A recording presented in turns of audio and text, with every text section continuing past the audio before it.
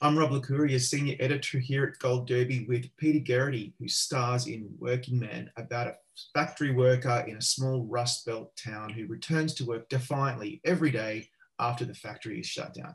Peter, roles like this are very rare for any actor, where a lot of the heavy lifting is done non-verbally. I'm just wondering, what was the most rewarding part of playing this man? Oh boy, there were a lot of things a lot of ways that I could answer that question. Um, the character that Robert Jury and I have a little hint as to how Robert Jury came up with this, but I gotta commend him over and over and over because this guy's this is his first film. The first film that he's written, first film that he's directed. He's a first-time director. And, I would be intimidated if it was me directing for the first time and have to, I don't know, feel controlling or something. But he was the opposite of that. He just was smart enough or maybe just inexperienced enough so that he gave the actors their head. So he's got me, he's got Tally, and he's got Billy Brown, and he's got the city of Chicago, which is, I got to tell you, I was in a rep company in Providence, Rhode Island for over 20 years. And all the time I was working in Providence, Rhode Island, which at that time, Trinity Rep was the best rep theater in America. And I spent decades doing Shakespeare and Chekhov and Gorky and all of that wonderful stuff before I ever did any film. But every year I would always think to myself, if I get out of here, if I stop working at Trinity Rep in Providence for some reason, I want to go to Chicago because I've heard so many rumors about the working class, tough kind of actors that they produce there, and all of the theaters, the Goodman, the Wisdom Bridge, the Steppenwolf finally came along, all of these wonderful theaters, and just this tough working class ethos. And so I always thought I wanted to go there. Well, I never did until I did Working Man. And we were then surrounded, and once again, Bob Jury kind of was smart enough or lucked out in that he cast all of these, all of the smaller roles or the supporting roles or whatever were all cast with these tough, really good, experienced Chicago actors. And I just fell in love with them. So I forget your question. What was the most rewarding? Yeah, what was most rewarding? Well, what's rewarding about it is that I spent my life in companies, mainly in theater companies. And the thing that is rewarding to me is I love the work. The money's okay. I survive. I do okay. And I've been very, very lucky in that I've worked with some phenomenal people, actors and directors. But the thing that I love about this business is I love the community. And so that was phenomenally rewarding, that I should wind up in a community, not just with Billy Brown and Talia Shire and Bob Jury, but with the whole community. Yeah. And that was really phenomenally rewarding. Another thing that was really rewarding was that it gave me the gift of being, it kind of allowed me to look into myself, into my own life, in order to, Robert, has your audience already seen this film? Yeah, I think a lot of people probably would have. It's been out for a little while. So yeah, we could talk about like as if we've seen it, yeah. So when you see Allery, my character, in the very first, 40 minutes of the movie practically, and I'm basically just walking. Yeah. And there's no dialogue. I'm not saying anything. I'm not revealing anything. And you think, okay, this is a depressed man. This is a man who's suffering from guilt, from grief, perhaps. What's happening with his marriage? It doesn't seem to be in a very healthy place. but there's no dialogue necessarily that tells you, it gives you an answer for that. And the thing that I was thinking as I was walking along, and the people in my neighborhood sitting on their porches who were calling out, "Hey, Allery, where the hell do you think you're going? The factory's closed. Where are you going? You're not going to get paid, just because you dress up and go to work." And I don't answer them. And I don't answer them for the one thing is I don't have an answer for them. I don't know why I'm going to work. I don't know why I'm doing what I'm doing. But I know something's going to happen. There's going to be some door is going to open, and I don't know what it is. So I turn and I acknowledge, I know that they're there. I know they're calling to me, but I don't respond to them. Yeah. Yeah, go ahead. Well, it just reminds me that we see the first, as you say, the first 40 minutes are nonverbal. And we were wondering, what's going on in this guy's head? What's happened to him? But what really resonated with me was how what underpins his motivations is this fundamental need to have a purpose. Did that resonate with you as well? Yes, but I don't know what that purpose is. Because as the film goes on, you see him going into the room of his son, who's no longer there. And you see on the shelves, you see a camera, you see a mandolin, you see a clarinet. I pick up a guitar. These are things that belong to my son. There was obviously a creative energy in that house at one time. It's not there anymore. There's this wonderful woman, Iola, my wife, played by Talia Shire, who I'm totally in love with. It's like, but doesn't seem to be much going on there. She says, "Where are you going?" I said, "I'm going to work." She says, "The factory's closed." I said, "I got to go to work." And I walk out the door. There's no communication. I get to the factory. It's closed. The job is gone. There's so many doors that are closed. But when I'm walking along or when I'm going through the first third of the movie, prior to the Deus Ex Machina in the form of Billy Brown, the angel from above coming down, before that happens, I feel that I don't know what I'm doing, but I know something's going to happen. And I think this goes back to just spending most of your life as an actor. Actors generally know that when they begin a scene or an audition or, whether it's on film or on the stage or what, they're never at the beginning of something and they're not at the end of something. They're in the middle of something and they don't know what's going to happen, but they know something's going to happen. Yeah, that's fascinating. And their character hasn't read the script. No. The actor's read the script, but the character hasn't read the script. Yeah. And what also fascinates me about that whole process for you is that all three characters are dealing with some kind of loss, right? And they're all quite vulnerable. And you're in the leading role. The movie revolves around your character.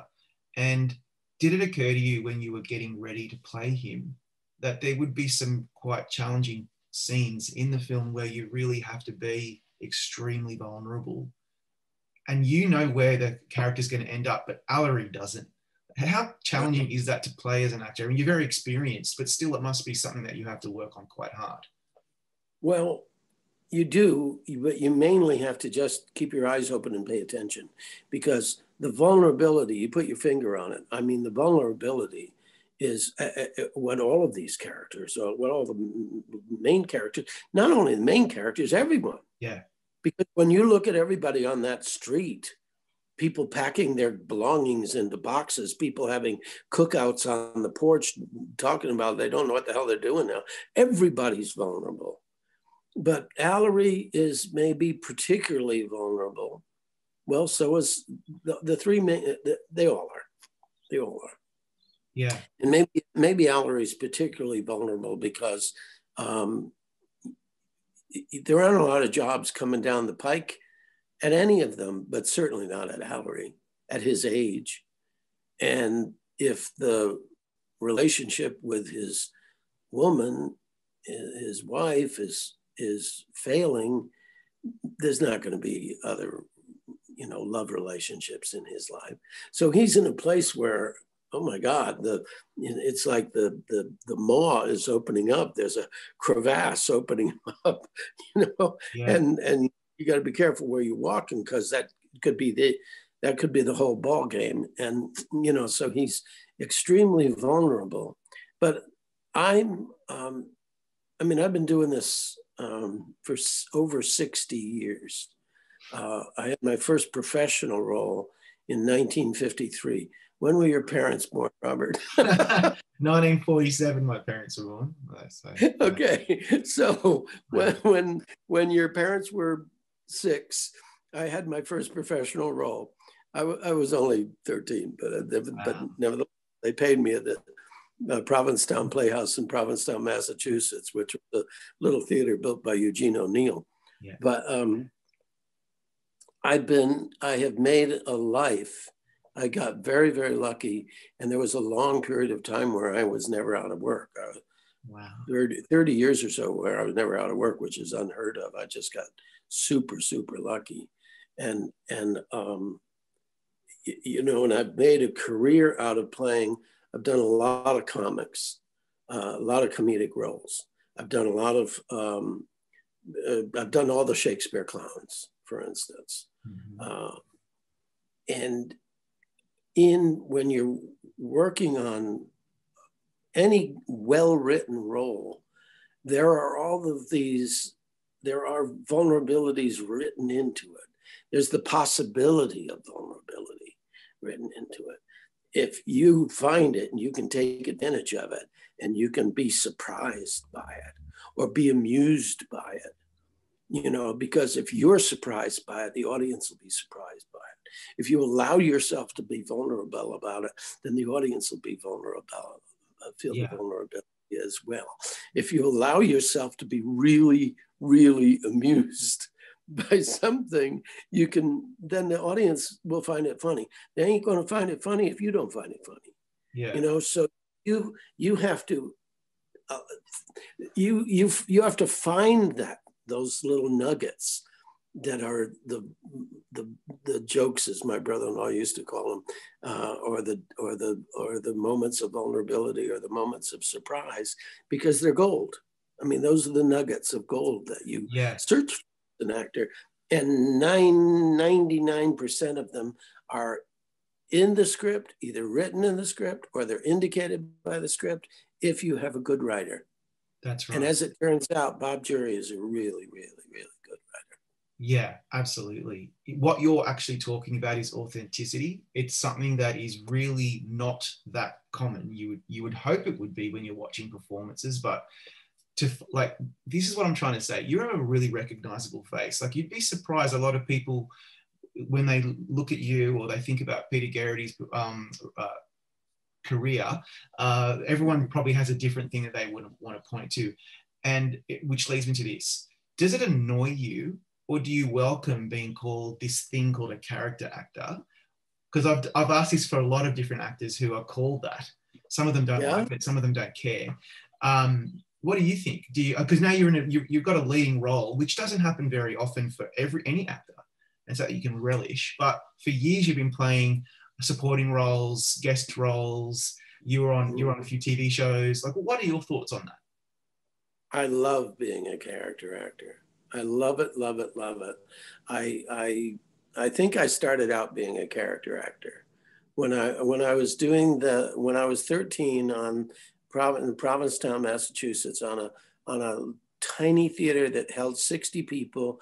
It was an old fishing shack on a wharf that was built by Eugene O'Neill in the 1930s, when he was writing all those sea shanty show, One Actor's Isle, Where the Cross is Made, Long Voyage Home. He was writing all those stuff. And they were doing a play called Chicago before it became a musical. and it was just a straight play. And my sister was playing Roxy Hart, and they needed a guy to come. They needed a kid to come running down the aisle of this old fishing shack theater that still had the nets hanging from the ceiling and smelled like a fishing shack. And they wanted a kid to come running down the main aisle saying, "Wexter, Wexter, read all about it. Roxy Hart's in prison for, murder and sin," or whatever the hell the lines were. And that was my first character role. I was 13 years old, and I was the littlest kid in my grade. I looked like a 10-year-old, and I don't know. It was a character role, and it also made people laugh. Yeah. And I just,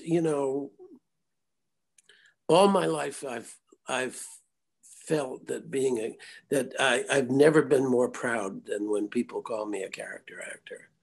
I've never been a leading man. I never particularly wanted to be a leading man, but I've had a lot of really great roles. Yeah.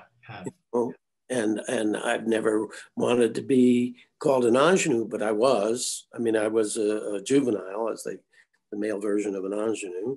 And, but what I loved the most was establishing a connection between me and the audience, whatever the role was, in finding some nugget of humor in it, some nugget that made me laugh or smile even.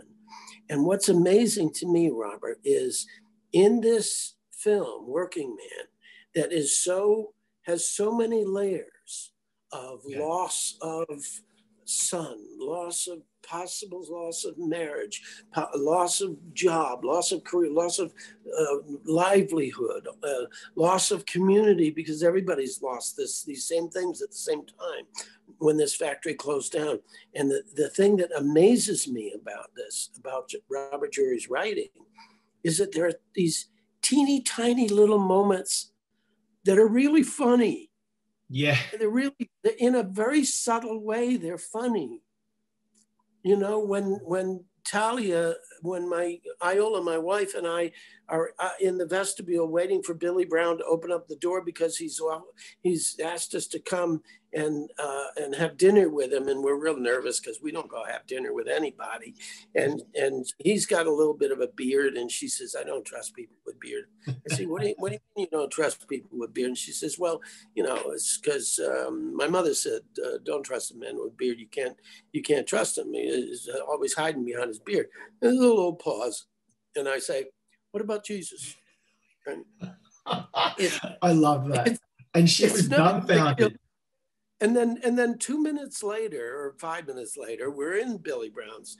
We're in Walter's living room, and he's got this wonderful feast that he's laid out for us. And he sits down at the end of the table, and he says to Talia, he says, "Iola, would you say the blessing?" And she says, "You want me to say the blessing?" Because she's in a strange house. She's never been there before. She says, "Yeah. You want me to say the blessing?" And he says, "Yeah. Do you believe in Jesus?" And there's just a moment there. But if you watch it again, but when he says, "Do you believe in Jesus?" There's just, on my face, there's just this little grin because he got her. There's just these little moments. Yeah. When the minister, she invites a minister to kind of come and, make me see the light, make me see everything's not so, calm down. You don't have to be being crazy walking to work every day and everything. And there's this minister coming, and I don't have anything to do with it. I get up and I say, "Will you excuse me for a minute?" Yeah. And the minister said, "Yeah, sure. And 10 seconds later, I'm putting on my coat and I'm heading out the door. And it doesn't sound funny now. It's a sight thing, and it's not a knee slapper. It's just a moment of human interaction that happens to be funny in a big, setting that has a lot of pain and loss in it. Yeah. So I mean, I think that's remarkable writing. Yeah, it's really sophisticated, isn't it? It's and the film ends on a positive note, which I was hoping would happen when Allery tells Walter it's time to move on, right? And I think Yeah. in the setting that you're in the Rust Belt, where people are experiencing disenfranchisement and unemployment and hardship, to me, I kind of saw that as on the macro level, as well as being between these two men. But we unfortunately we have run out of time, so it is time for us to move on. But I want Okay. to thank you, Peter, for your time today, and really appreciate your work in Working Man, and good luck for your next role. Thank you very much, Robert. It's been a pleasure meeting you. And I'll see you in Sydney in a couple of months. That sounds good. That sounds good.